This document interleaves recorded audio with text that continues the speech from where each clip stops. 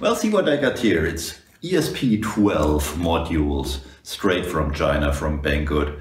And I need to run this in a minimal configuration with as little external components as possible and as little power as I can muster. So I have to see if they're any good, because there were a lot of complaints on the forums about them being fake or not working at all. And well, there's only one way to find out. Let's have a go. First of all, I real quickly connect my transmit and receive pins. We'll need those later. But what you really need is plus 3.3 volts on the VCC and a ground connection. And we'll just have a look if the module already draws any current in that configuration.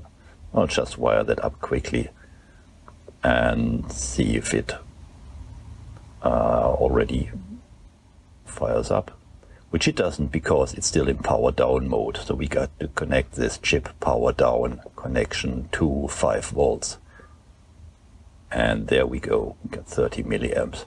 Now let's check if it gives us any output on the serial console already.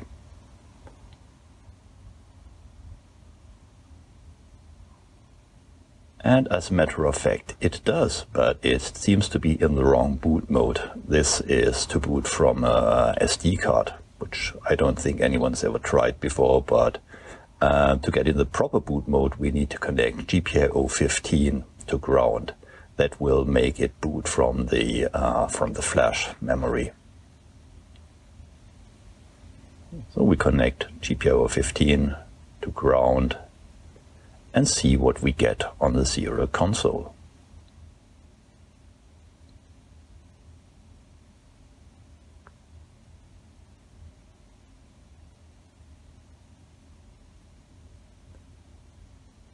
This looks like we got a running firmware, and it looks like AT firmware. So let's give it a reset command and the module starts up again.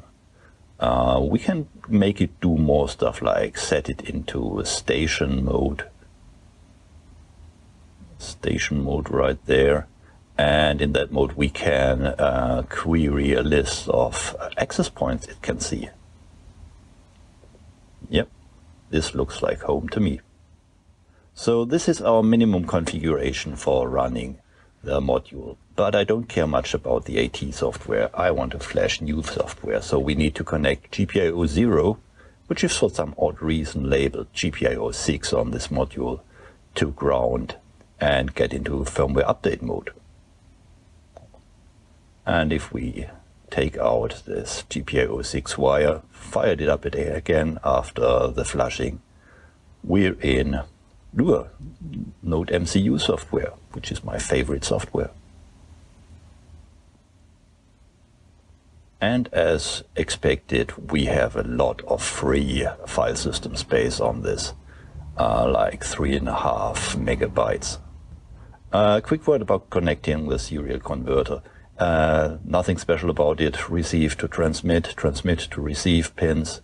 And of course, we must not forget the ground connection for a common ground between the two systems.